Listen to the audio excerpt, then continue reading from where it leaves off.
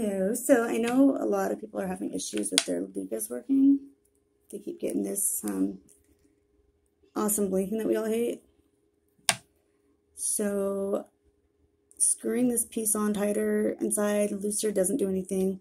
Fixing the wire on the inside hasn't done anything. I finally figured out what worked. So this metal piece right here in the middle, see that metal piece? I took it out and I replaced it with this metal piece that came from my other one. See how it's longer? It's got the long part on the end. And this is after like a month of this thing not working. I put it into this one and stuck it on and it worked.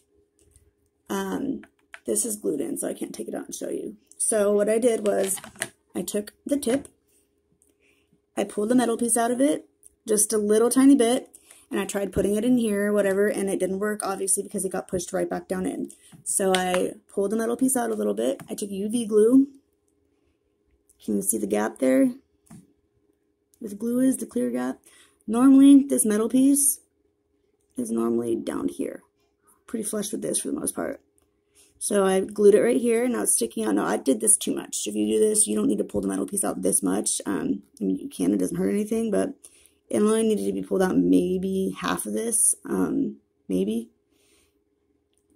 But watch.